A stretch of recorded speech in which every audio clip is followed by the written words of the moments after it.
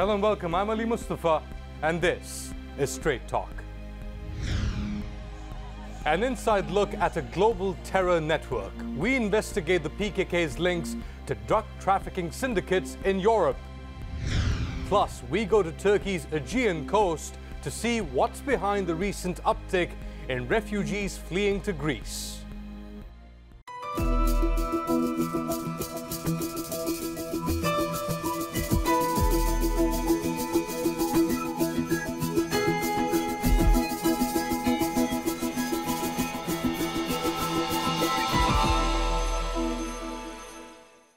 The PKK, it's an organization that the United States, Turkey and the European Union call a terror group. And for good reason.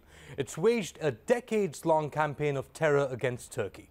After igniting a conflict there in which at least 40,000 people have been killed, many of the PKK's leaders fled abroad, especially to Europe.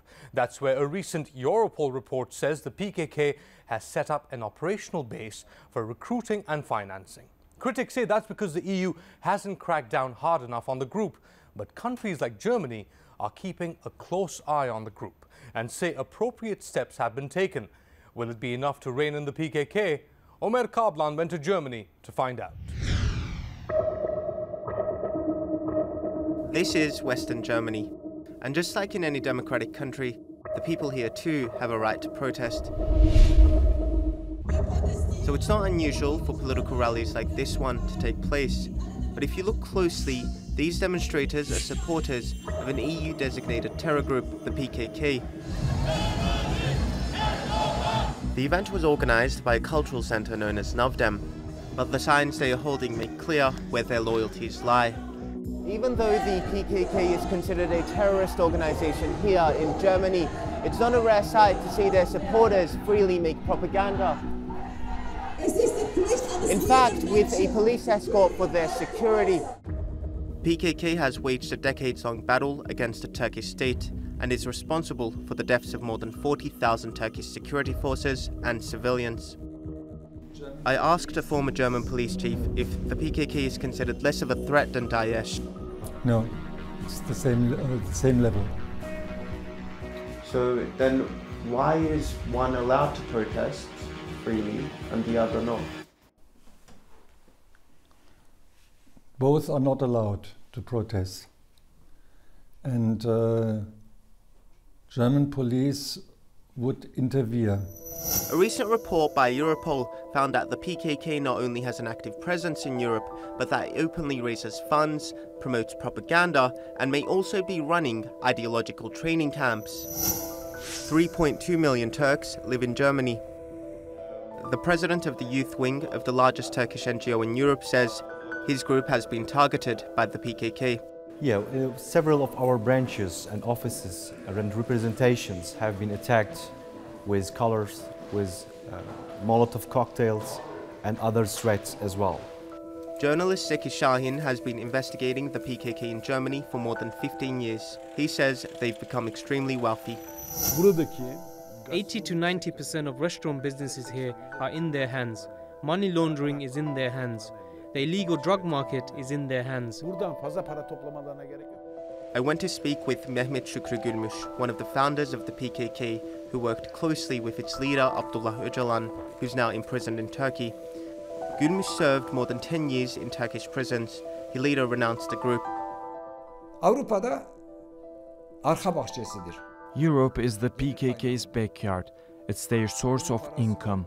The PKK have an illegal tax system here. They forcefully collect money from Kurdish businessmen and shop owners for the group. If you accidentally found yourself as a small business owner here, you'll be forced to pay this tax.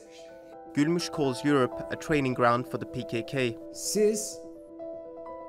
I got 100% information on this. Do they have camps in Europe? They exploit the democratic law to do this. In Holland and France, they open camps under the facade of sporting camps and behavioral rehabilitation camps, and they get funded for these projects. But these camps are in reality their training camps. Those who escaped from these camps have told me this firsthand. Turkey says the EU has allowed PKK activities in Europe to destabilize Turkey. The issue has put a strain on Turkish-German relations. Bak artık Türkiye'de barınamıyorlar. Şimdi gidip Berlin'in caddelerinde dolaşıyorlar. Bunlar birbiriyle danışıklı dövüş içerisindeler. Hepsi hikaye. Die PKK ist als terroristische Organisation in Deutschland eingestuft und unsere Innenminister werden auch weiter in Kontakt bleiben über das, was wir in dem Zusammenhang noch an Fragen zu lösen haben. But a member of parliament, Oliver Wittke, told me Germany is doing its best given its current challenges. Ich glaube, dass we do not want violence in Germany. When there's a big peaceful demonstration where forbidden symbols are displayed, such as the PKK flag, you will find many authorities saying we tolerate it so that violence does not erupt. After the interview was over, he conceded this. PKK-Gruppen oder Vorfeldorganisationen der PKK in Deutschland Geld sammeln, den Terror in der Türkei zu finanzieren. Banners supporting the PKK and its wings are officially banned in Germany, but there has been criticism of the law not being enforced enough.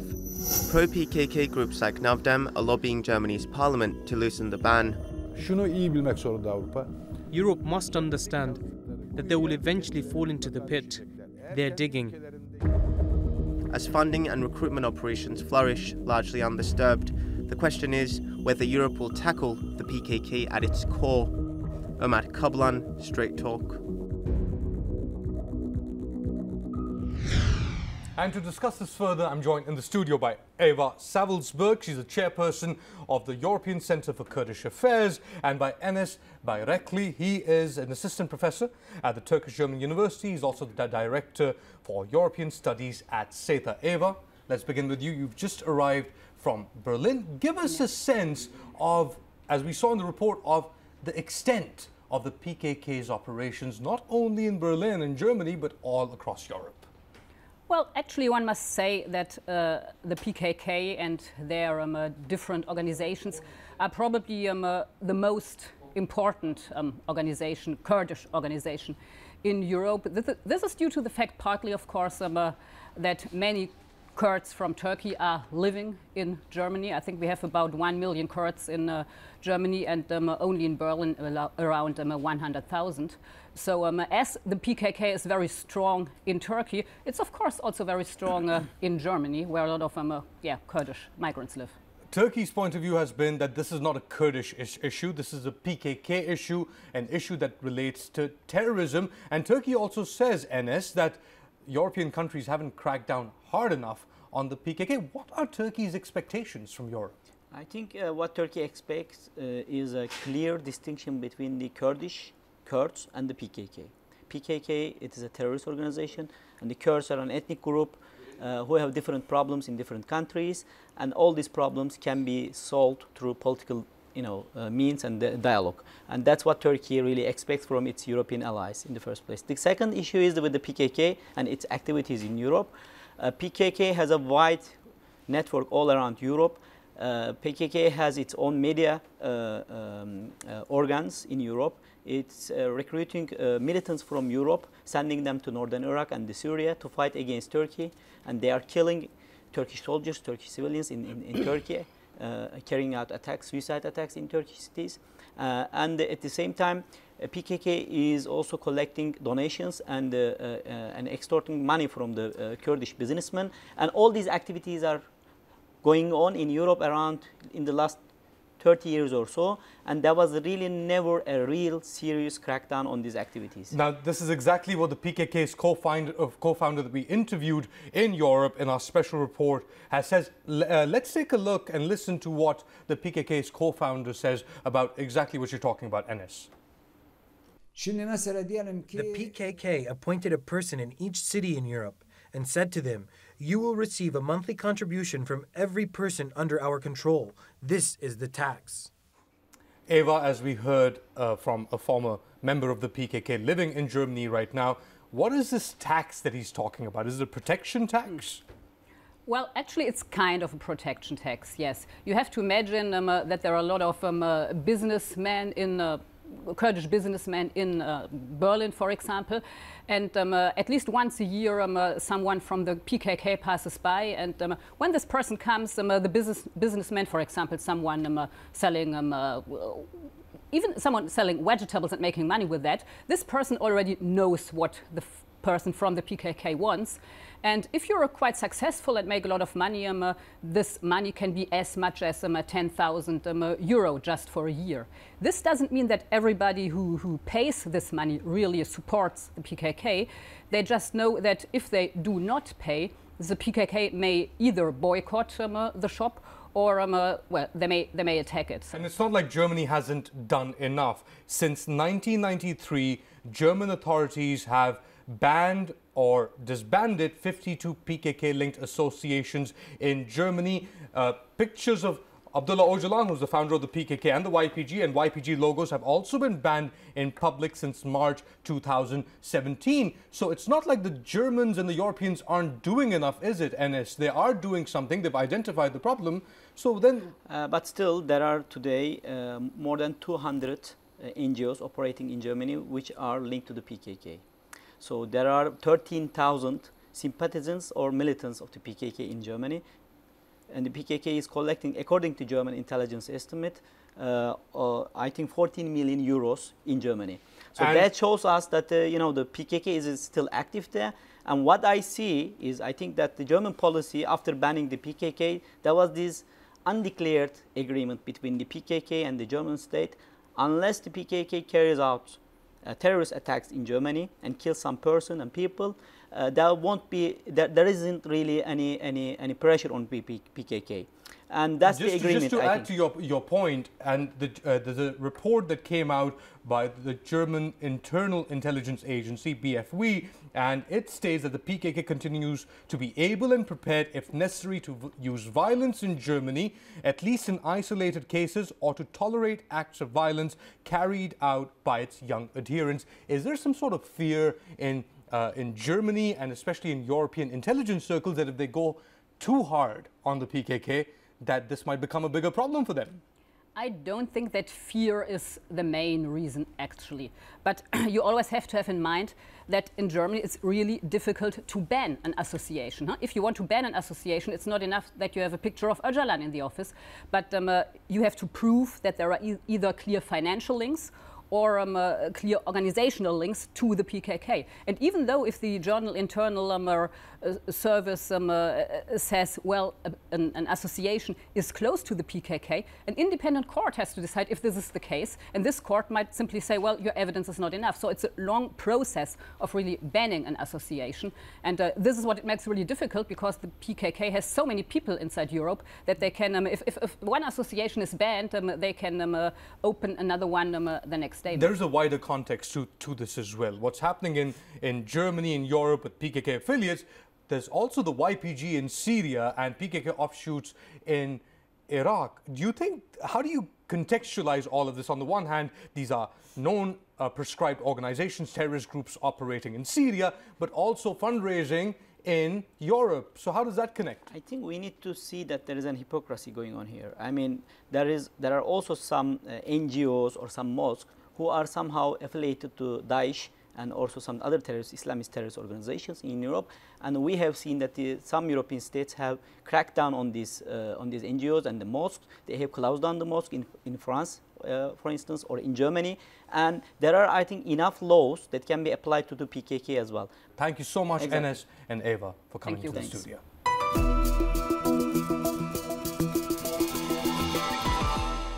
Two years ago, the world was shocked at the sight of a lifeless child washing ashore in Turkey's resort town of Bodrum. Despite the tragedy and others like it, thousands of Syrians escaping war risked it all and made the same perilous journey across the Aegean in search of a better life. An agreement last year between the EU and Turkey regarding the flow of refugees led to a sharp decline in the number of people making it to European shores, but the decline has been short-lived, as Aisha Jamal reports. Hiding in the woods in Izmir, these refugees fled Syria and are hoping to cross the Aegean Sea to Greece. My kids are so young, they're 2 and 3, and to feed them, I would have to join a militant group. Am I going to fight my own people? In September, the Turkish Coast Guard intercepted the highest number of people trying to travel across the sea this year. Right here is the Turkish coast, and over there is the Greek side. A lot of people hide here in the trees and try to make the 5-kilometer journey across. But today the sea is a bit rough, and that's quite worrying because if a migrant boat capsizes, the people in it may die within minutes. Since 2015, the Coast Guard has rescued tens of thousands of people. After the EU and Turkey signed a deal in 2016 to stem the flow of refugees into Europe, the number of arrivals dropped by 85%. Migrant deaths are also down sharply. With dozens of children and pregnant women in the group, Yasir says they will try to cross just before nightfall. We're here because it's the closest point to Chios. I am going to Greece, and I'll see which other European country is willing to receive me and my family. Getting to Greece doesn't ensure resettlement. EU countries made a pledge to relocate asylum seekers from Greece and Italy. But less than 30,000 have been moved so far, and new arrivals, whether from Turkey or other routes, are only adding to the 60,000 people already stranded there. At the same time, Turkey has been hosting over 3 million refugees. They receive free healthcare and education. But often the services provided to them are lost in translation. Sometimes they don't know their rights, sometimes they don't know which services are available. Their status in Turkey is temporary. Even if they spend 10 or 15 years in Turkey, if the status is lifted at any point, they would have to go back to their countries. And this scares them a bit. So the refugees opt for Europe, hoping to reunite with their families, many of whom already crossed in 2015.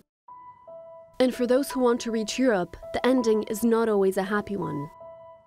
Up in the hills of Izmir is a cemetery of the unknown, where hundreds of refugees who have died at sea are buried. Most of them are women and children, and those who have been found together are buried together, with no name, just a number. Aisha Jamal, Strait Talk, Izmir.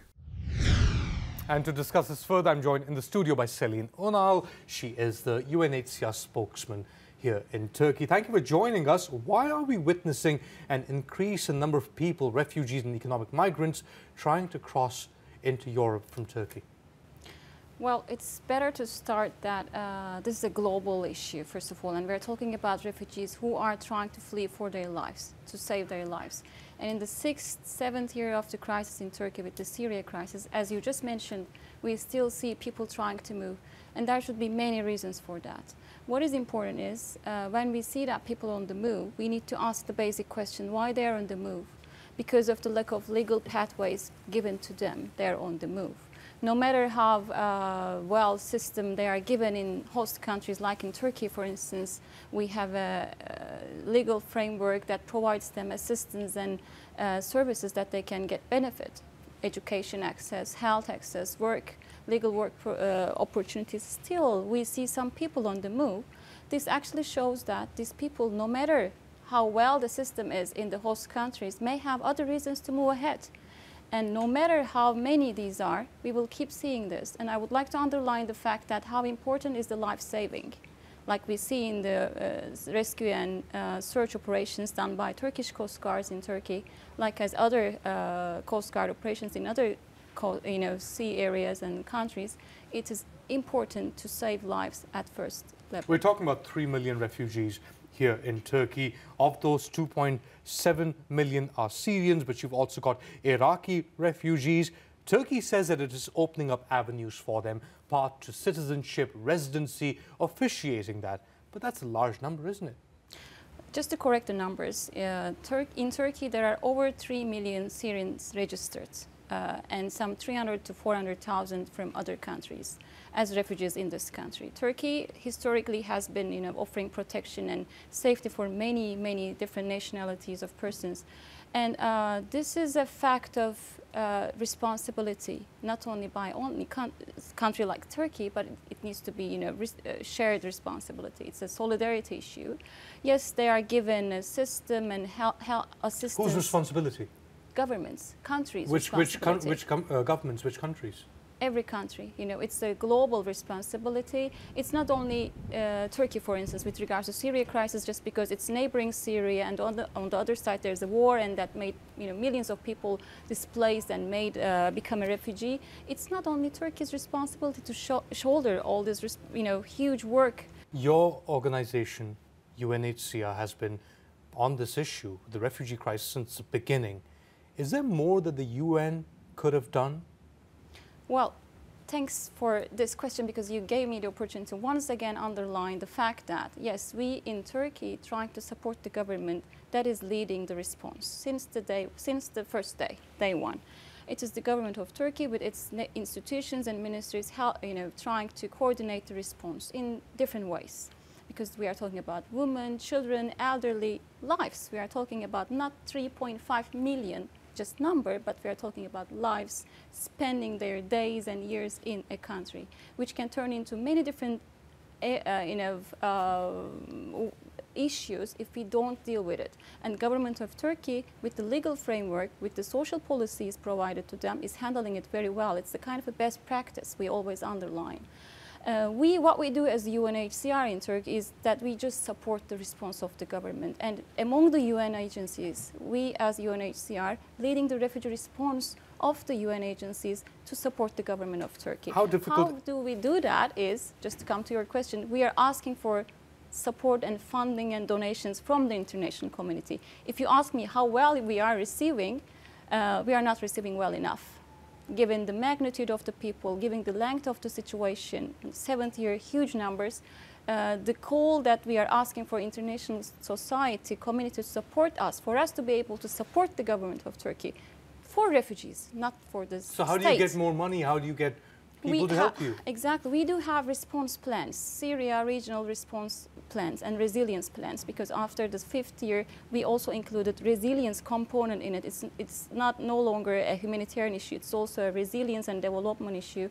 So we do have this joint plan that we implement together with the other UN agencies, governments, and humanitarian agencies together. We are calling for support after we come up for areas of prioritize areas for support, like education, what we need for how many people, you know, we have targets and plans, and then we call for support to be able to implement those programs. As I mentioned to you, we are getting, unfortunately, less than half every year, and compared to other countries in the region, Lebanon, Jordan, and Iraq, Turkey getting always the lowest funding support from the international community. Selin Nunal, thank you so much. Last year's failed coup in Turkey managed to wreck the country's tourism sector. The year also saw airports, football matches, and even a public park attacked. Then there was a Reyna nightclub attack on New Year's Eve just down the coastline. But after a very difficult 2016, visitors have started to return to Turkey's most popular sites once again. Here's Strait Talk's Adil Halim with a new segment we call Straight Up. Turkey lost more than $9 billion in tourism revenue last year. Yes, billion with a B. But now the country is fighting back. And Turkey is using its fairy tale landscapes, like in Cappadocia, to do so. If you haven't already, you need to put this on your bucket list. Spend a night in a cave hotel. It's 5 a.m. in the heart of Turkey, and another group of tourists are taking flight. Not quite like this, but you get the idea. Mostly this year they are coming from China, Chinese people, tourists coming, and South America, Latin America. Last year it was so bad situation for the whole area, for Cappadocia, but this year is getting better. The visitors have started to return and spend. Tourism revenue across Turkey spiked to more than $11 billion last quarter. When you consider the first quarter of this year brought in just over $3 billion, there are plenty of reasons for these ice cream magicians to smile. İşte Türkiye'ye gitmeyin, aman Türkiye tehlikelidir falan diye Türkiye turizmini de doğrudan etkileyecek bir takım yanlış, olumsuz algılar yapılmaya çalışılıyor. Biz İslam karşıtlığı ve Türkiye düşmanlığına karşı kültürümüzü ve turizmimizi yumuşak gücün iki önemli enstrümanı olarak kullanacağız.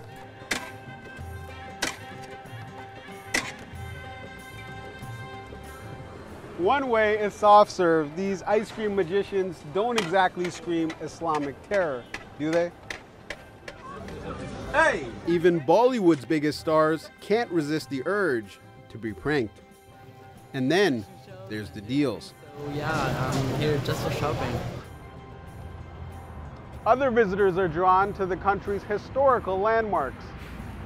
We've enjoyed every minute of it. So much to see and do.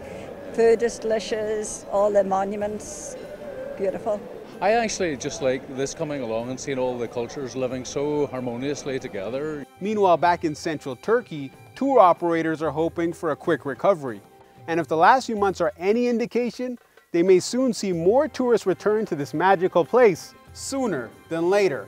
Adil Halim, Strait Talk, Cappadocia.